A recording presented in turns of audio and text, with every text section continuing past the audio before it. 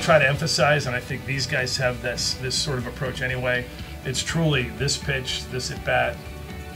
Everyone daydreams, thinks ahead as to what might or might not happen, but we got to lock in on what's going to occur. It's an overly overdone cliche, but I think it's really true. You know, especially as a senior, it's been so cool to just keep the baseball career alive.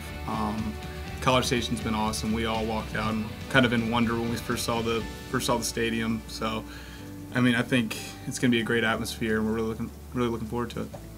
I think the most incredible part is just watching the team come together in the postseason run that we've had so far. It's crazy what adrenaline will give you.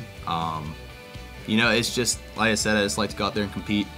And it's been a lot of fun to see my college career kind of get extended a little longer. I told some folks the other day there were way more than 27 people in that dugout at Carolina, given the response we've gotten from former players. The number of former players are going to be here who were in Chapel Hill. It's been kind of extraordinary.